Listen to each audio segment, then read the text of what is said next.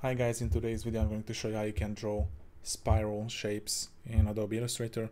So what you're going to do is open up any of your projects, a canvas or an artboard, whatever, and you can just right click on this tool.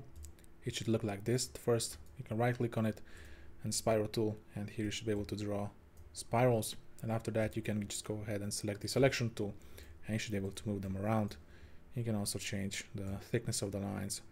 You can also add colors, and basically that's how easy it actually is. Okay, so that's it for today's video guys, and hope to see you in the next one.